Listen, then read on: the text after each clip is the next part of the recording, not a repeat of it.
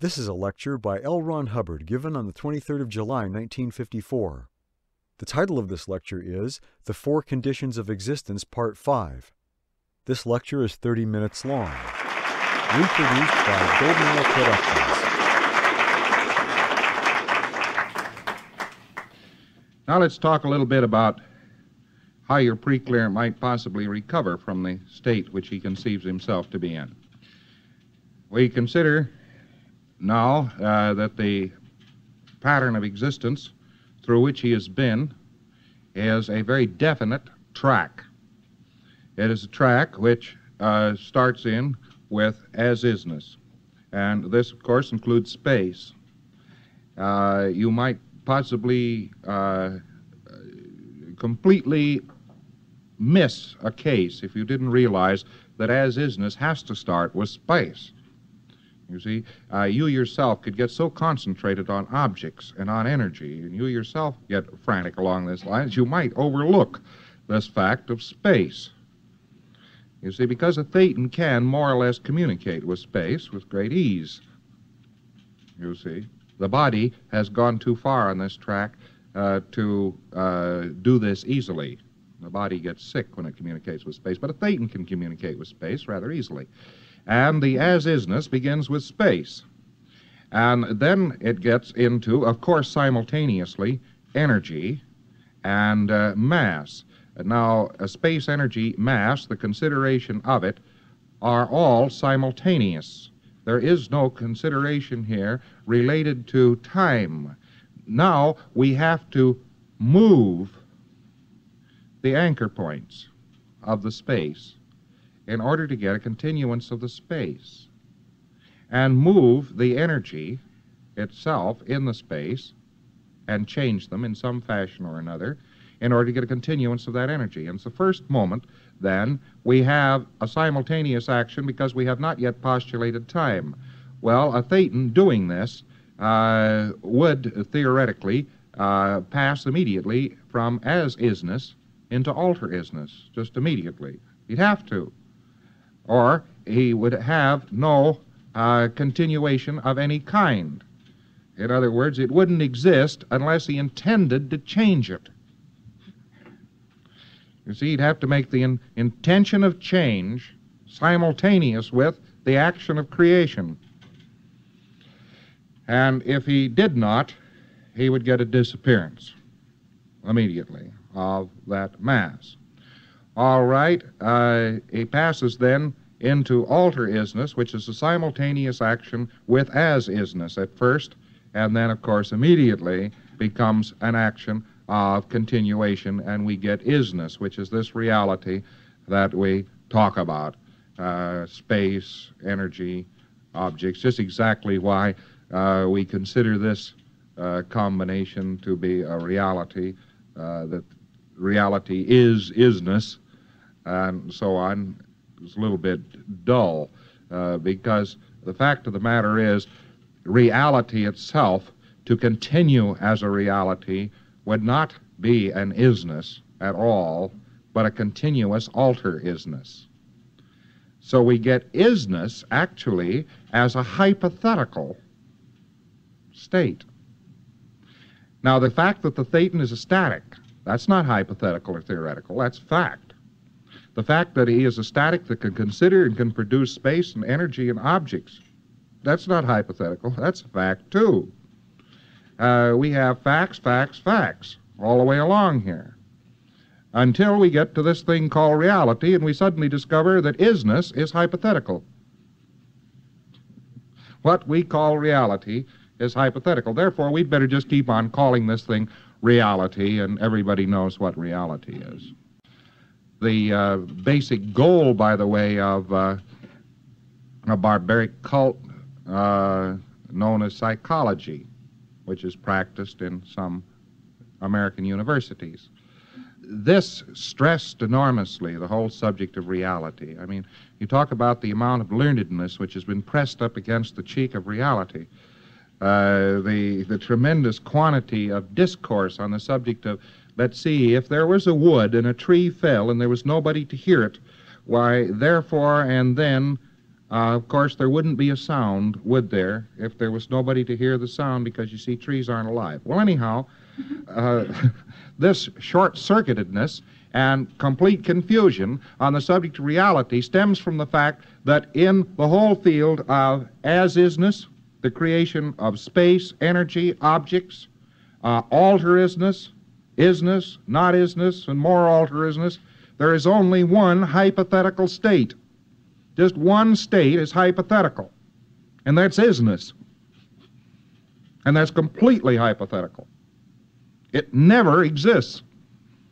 It can't ever exist. It has to be alter-isness or as-isness. And of course, as-isness can exist. As-isness can exist. It really would have to be able to exist if you can repeat it.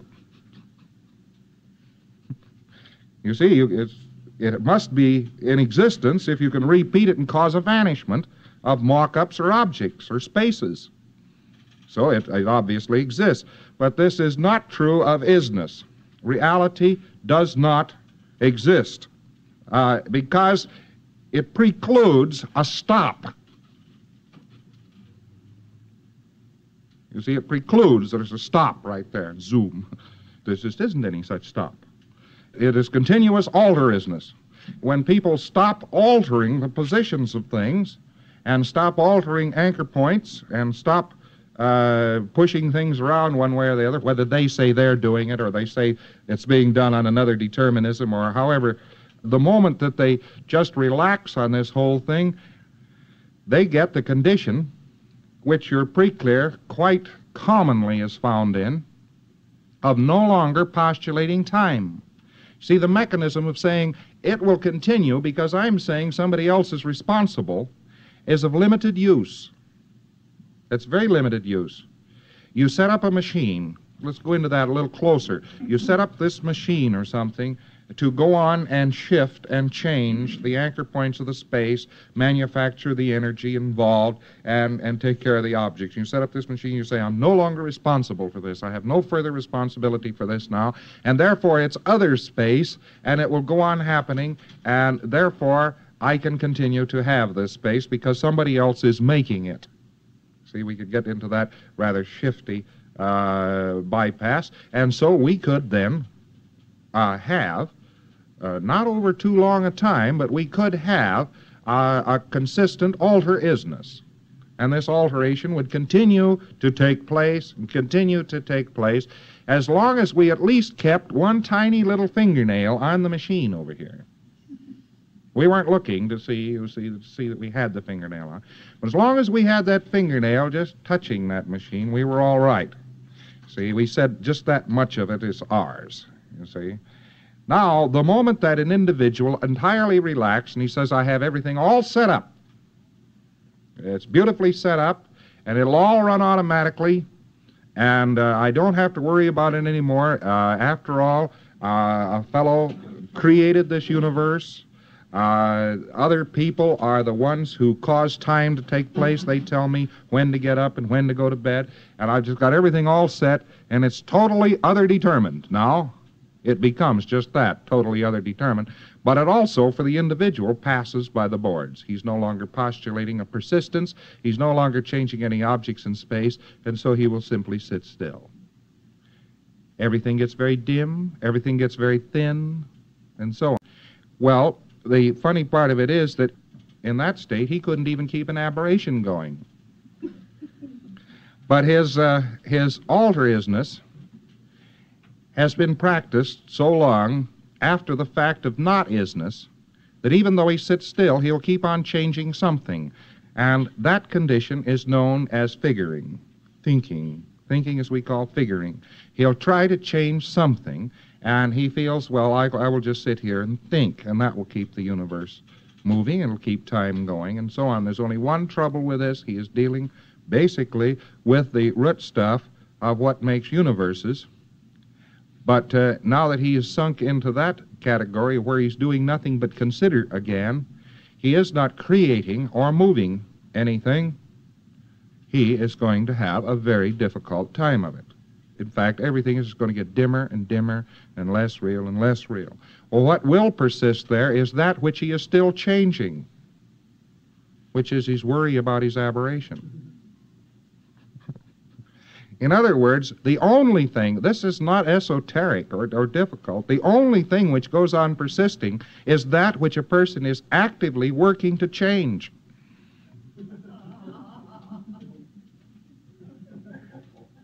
Now, that's a horrible thing, isn't it? But that's all that goes on persisting. Now, it is not true, then, that you get into a static, completely fixed state by changing something. You can pass up or down on the line of not-isness, alter-isness. You can actually alter conditions. Things can get better because you work at it. If you don't believe this, go out sometime and sit down in the middle of a field out on some mountainside. You just sit there, you see, and you make no provision whatsoever for work of any kind. You don't try to make a camp. You don't do anything like that.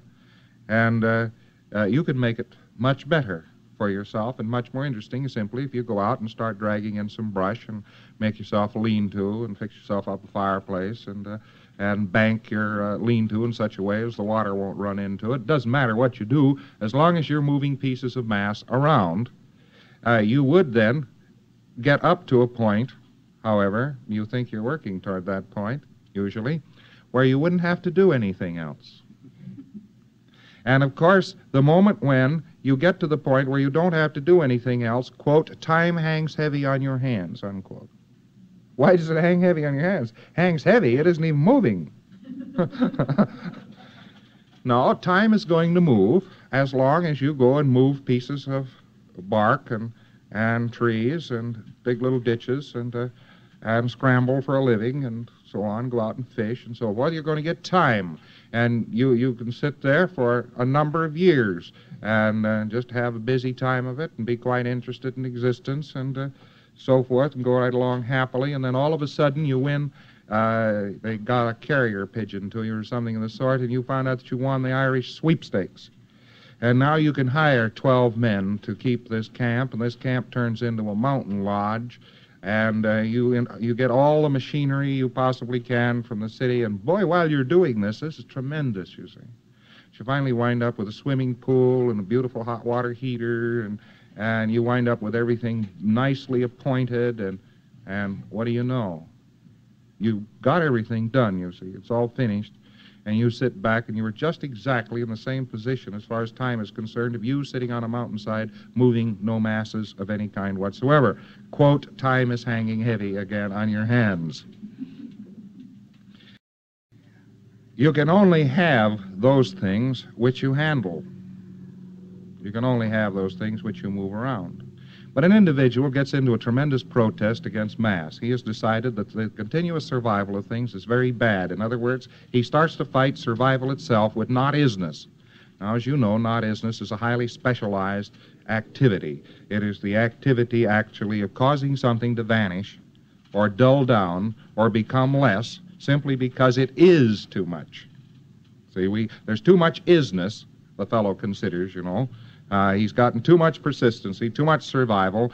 Joe Jinks that got him crossed the barrel in a bank, you see, and took all his money away from him. And, well, there was just too much isness, you know. And the best way to do about that is to cause a not-isness, you see, and let's just fight everything. Now, let's examine a war, for instance. A war is just simply each side saying the other side must cease to exist. And they are doing it with shot, shell, lead, dynamite, spears, arrows, deadfalls, and they're using energy, you see, to make other things cease to exist. Well, it was perfectly all right as long as you were building your camp, you see. But if you suddenly started to fight a war with somebody on the other side of the mountain, whereby you were saying he must cease to exist, you were fighting persistence by causing persistence. Get that. You are fighting persistence by causing persistence. You want to know why a war, which shouldn't ever take more than a couple of days, goes always on and on and on and on and on. They got so bad a few centuries ago that they had 100 years of nothing but war. And everybody was saying everybody else mustn't exist, and they kept moving objects around to cause existence to cease. Now you get how these postulates could become completely tangled. And Thetan does this because he so loves a problem. And that is the most problem there is. Thetan loves a problem, and that is the basic of problems.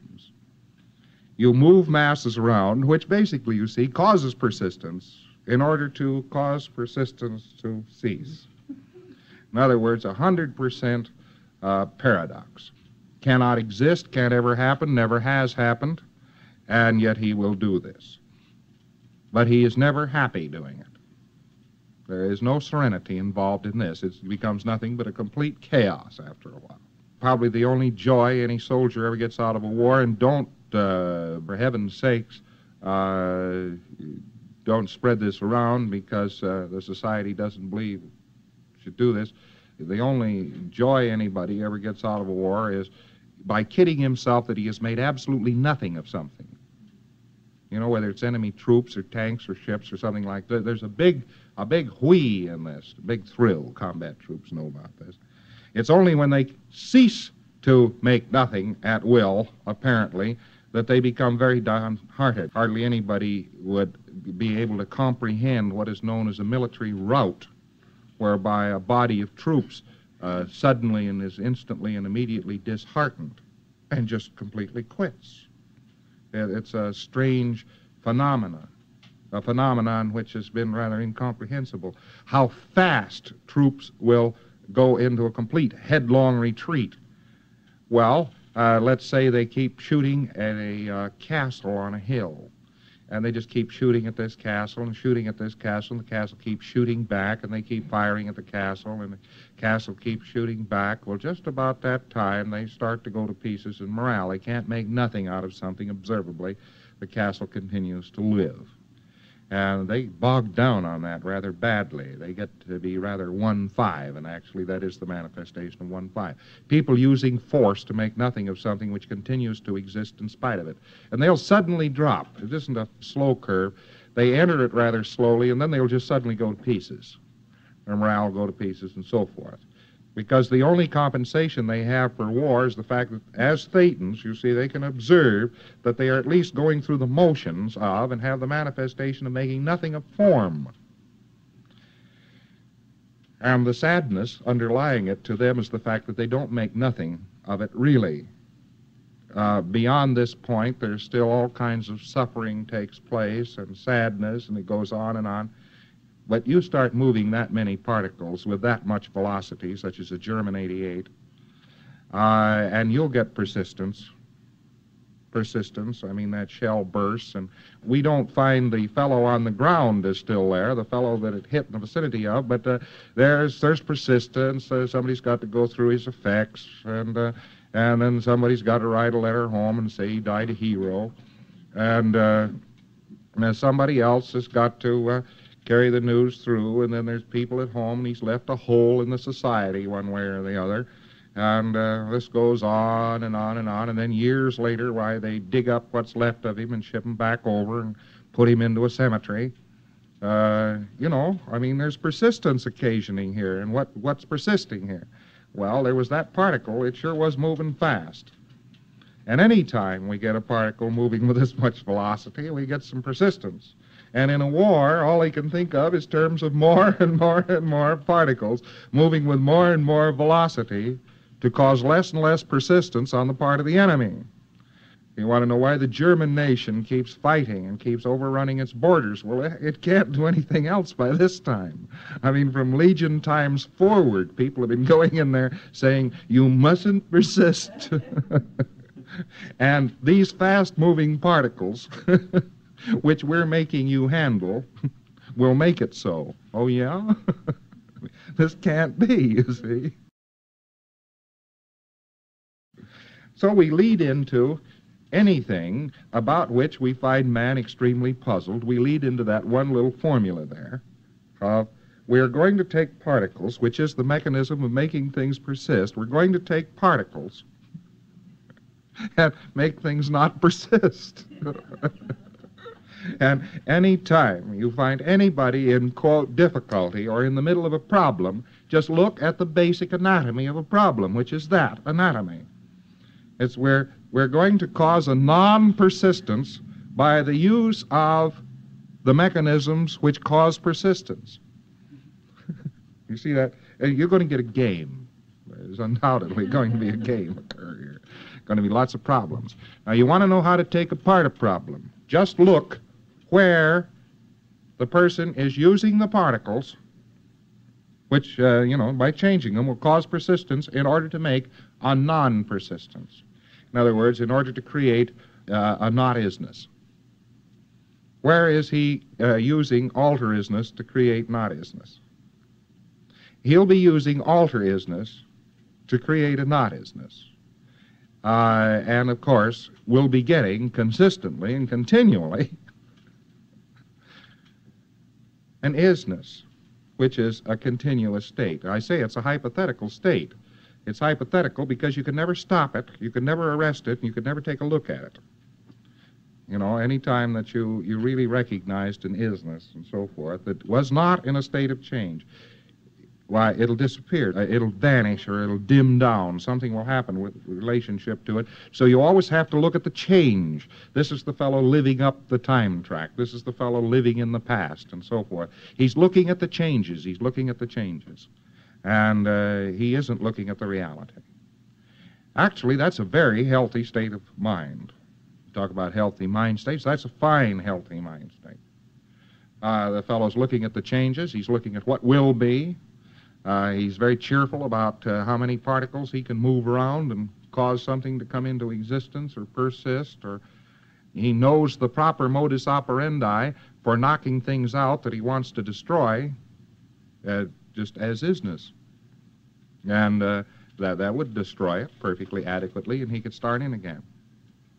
Well, if you, as I say, want to look at the basic mechanics of any problem which is causing any trouble, why, you just find the matter of the particle motion, the alter-isness, in other words, which is aimed with the goal of not-isness. And, of course, that's impossible. You're pretty clear who's hanging fire and processing, by the way. He's doing this. He's using particles to knock down ridges, something on this order. Actually, he'd feel a lot better if he'd simply go out and trim the hedge. Let him move around in something that is not quite as damaging with the same goal. Because if he's all messed up with his engram bank, and he's all messed up with tremendous ridges and black ridges and that sort of thing, and he sits there as a thetan creating particles and bombarding these ridges, what you going to get? You're going to get a persistence of ridges, aren't you? So that kind of processing won't do him a bit of good. Actually, it won't do him a bit of good. That's why we never use flows in processing. You can process objects if you want to. You can process space if you want to. But we'll just stay away as a general principle from flows.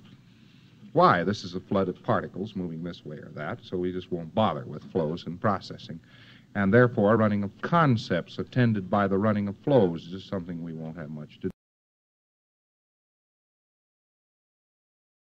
Now, your thetan has a great objection, because of this communication formula as used in this universe, a great objection to somethingness. As he looks across a distance and he sees a somethingness, and this begins to tell him after a while that he has to be a something too, and he doesn't like this.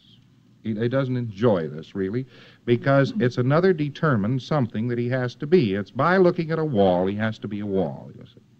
And that's what this universe is dictating to him. Well, actually, because it's all a consideration in the first place, he doesn't have to fall into that little grave. He doesn't have to fall into that one. He doesn't have to do that kind of a shift at all. He can simply say, I'm looking at the wall and see the wall. You see? But after a while, he gets into the mechanics of perception, the mechanics of communication. He's using energy in order to communicate with energy. There's nothing wrong with that, except to the degree that he loses his fluidity on it. As long as he could maintain the idea that he was simply communicating by postulate, that he was communicating, he's doing all right. Well, when he drops below that level and you get enforced communication, when he's made to stand still and be talked to, You know, when he's made to stand to and hold that ridge, you know, and when he's made to sit there and absorb that textbook, you know, any one of these things, he gets under this bombardment, and he starts fighting the communication formula. And, of course, we get a persistence, then, of this universe's communication formula. Remember, this universe has got a communication formula, and that formula is based on the fact that two things can't occupy the same space. So immediately, we fall away from cause-effect and no distance, you see. Well, that actually is a bottom scale, but bottom scale cause and effect occupying the same space is almost occupying the same space. They're not a complete identification of source point and receipt point. There's still a slight distance, and no matter how downscale you go, it's only way upscale that you can get a perfect identification between cause point and effect point. These 2 points can be coincident way upscale. Well, all right, if they can be coincident way upscale, an individual could put a distance on them or anything. But to the degree that he began to agree with this universe, he would have to have a distance across which to look, because he can't occupy the same space as the object at which he's looking. See, that is this universe's formula. And that's, by the way, native to a lot of universes. It's how you keep everything stretched apart. You say two things can't occupy the same space. Therefore, we've got to have a lot of spaces and things more or less fixed in these spaces, and we've got to keep them all apart, and therefore they are separate objects. We go into a lot of stuff like that. We also go into the communication formula. And it says then that cause point can't occupy the same spot as effect point, so we've got cause, distance, effect as this universe's communication formula. Now, as the individual agrees that two things can't occupy the same space, and as he agrees with this communication formula, he then gets into a situation where he says, now look at all these somethings around here, and I am actually basically a nothing, and therefore if I have to duplicate these by becoming a something, I don't like that. I can't retain my own native form and so forth. I'm in bad shape here. I can't fly around and be a spirit. I've got to be pinned down here. I've got to be an energy mass in order to look at these energy masses. And he doesn't like this. He objects to this. So we get to the other manifestation on the track. The only objection that Thetan has to anything, if he's having a big objection, is to something. Just any something. Then this, of course, will invert. And having objected to a something hard enough, you see, he'll turn around after a while and start objecting to a nothing. Now, how is it then that we get any change at all if not-isness doesn't work? Well, there's the system known as valences. One ceases to become himself and becomes something else as his sole method of change. See that? He's causing a persistence by saying things mustn't persist. And he keeps saying mustn't persist, and it goes on persisting, and he uses more particles and more particles and more particles, and pretty soon the United States Army is wearing coal scuttle helmets. See, just like that. And the government says, down with Karl Marx, down with Karl Marx, down with Karl Marx, and everybody is now going to be taxed according to his ability to pay. See that? So we get another type of change. If two things can't occupy the same space, therefore we are an identity persisting. Therefore, the best way to get a change and get an utter change is simply to be somebody else. In other words, completely shift valence, and because we want to win all the time, why naturally shift to winning valences compared to oneself.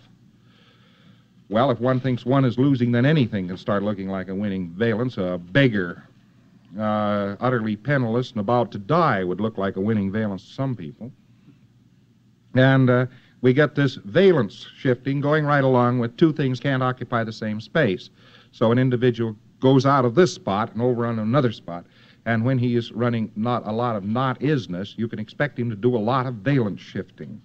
He can't continue to be himself because he's in communication with nothing. Well, at that time, he will start to believe that he must have nothingnesses. And he goes from there into having somethingnesses, and he goes from there into having nothingnesses by change of valence. And actually no other deep significance to it. Okay? Got it.